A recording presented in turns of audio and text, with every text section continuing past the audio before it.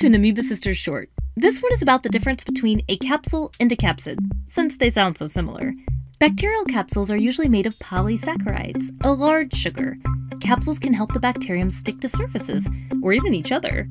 Capsules can also help protect the bacteria from being consumed by a macrophage, or help protect it from dehydration.